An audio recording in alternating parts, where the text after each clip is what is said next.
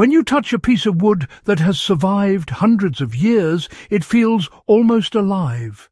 Its grain is dense, its surface resilient, and it doesn't crumble under pressure like the lumber you buy today. Vikings achieved this remarkable durability not through modern chemicals or synthetic coatings, but through a combination of observation, patience, and a technique so powerful it essentially kept timber alive. Today we're going to uncover this Viking wood ritual and show you how the same principles can be applied to your backyard projects, turning ordinary wood into material that withstands rain, snow, and time itself. Vikings harvested wood at the right time to maximize strength. The first step in the ritual began long before any timber was shaped. Viking craftsmen carefully chose the timing of their harvest.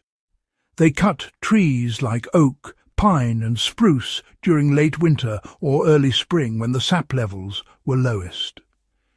This low sap wood naturally resisted moisture absorption, making it less likely to rot. After felling, the timber wasn't used immediately. Instead, it was left to air dry slowly in well-ventilated spaces, sometimes for months or even years. This slow drying allowed the fibres to harden evenly, reducing the risk of warping and cracking, and creating a stable foundation for the next stage of treatment. For your backyard projects, this principle translates to patience. Start with timber that has been harvested during dormant seasons or has been properly seasoned. Avoid rushing the drying process with excessive heat, which can compromise the wood's internal structure. Even a simple raised bed or garden bench will benefit immensely from starting with well-prepared timber. Once the wood was prepared, Vikings employed a technique that might seem counterintuitive today: controlled surface charring. By exposing the outer layer of timber to flame, they created a carbon shield that repelled moisture, insects, and fungi. The inner wood remained flexible and strong, while the exterior acted as armor against decay. This method was applied to longship hulls, beams, and even wooden tools, allowing the wood to withstand northern storms, salt water, and centuries of exposure. You can replicate this in your backyard using a propane torch or a small controlled fire. Hold the flame close enough to blacken the surface without burning through. Once charred, gently brush away loose soot. Charring is ideal for fence posts, garden furniture, or raised beds, adding an invisible yet highly effective layer of protection that dramatically extends the wood's life. Charring alone was not enough. Vikings also treated their timber with natural oils and resins, most commonly pine tar, which was derived from slowly burning pine wood or resin.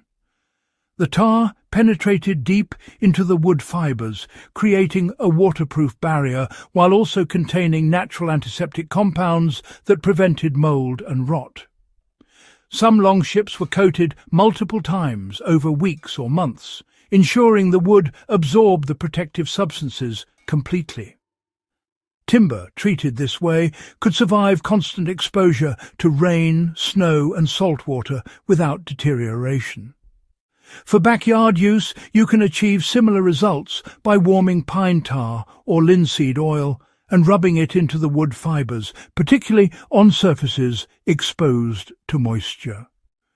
This treatment works for outdoor furniture, garden beds, wooden tools, and even firewood, giving them the same longevity the Vikings relied upon for their ships and longhouses. Even perfectly treated wood can fail if it is poorly joined. Viking craftsmen understood this deeply. They used overlapping boards, angled joints, and wooden pegs to distribute stress evenly. Water was directed away from vulnerable seams, and flat surfaces that collected moisture were avoided. By combining these design choices with charring and oiling, Viking structures could survive extreme weather and last for centuries. For your backyard projects, this translates into slightly angled garden beds, overlapping boards in sheds, and careful spacing in outdoor furniture. These design considerations allow water to drain naturally, reducing stress on treated wood and enhancing durability.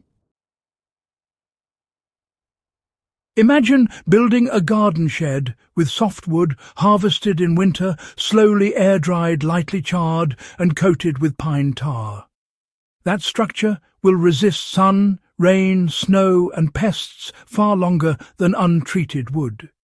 Even firewood stored with these methods stays dry and rot-free, providing reliable fuel for winters to come. Outdoor furniture, fencing, and raised beds all benefit from these ancient techniques, transforming ordinary wood into heirloom-quality, long-lasting material. Viking wood preservation wasn't mystical. It was the product of observation, patience, and understanding natural materials. By applying these principles today, you can create wood structures that resist decay, avoid chemical treatments, and achieve a level of durability modern builders often fail to match. Viking wisdom can transform your backyard projects. By embracing the Viking wood ritual, seasonal harvesting, slow drying, surface charring, natural oiling, and thoughtful joinery, you're not just building structures. You're connecting with centuries of craftsmanship and ingenuity. Whether you're a history enthusiast, a survivalist, or someone who simply wants long-lasting natural wood in your backyard, these techniques provide a practical, time-tested solution. If you found this guide valuable, subscribe to our channel for more historical insights and practical backyard wisdom. Share this video with fellow enthusiasts so the Viking approach to preserving timber can inspire backyard projects around the world.